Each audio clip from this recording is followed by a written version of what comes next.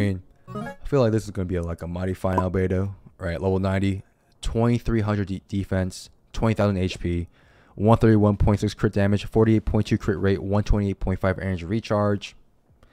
Talents are 8, 10, 10 double crown, C0, weapon range R5, Cinnabar Spindle, the best in-slot weapon for him. Artifacts were in a 4-piece husk. Over here. ER, crit damage, attack, HP. Defense sands, 20% crit damage. Over here, then we got a Geo Cup with 23.3 crit damage, 7.3 defense, and crit rate.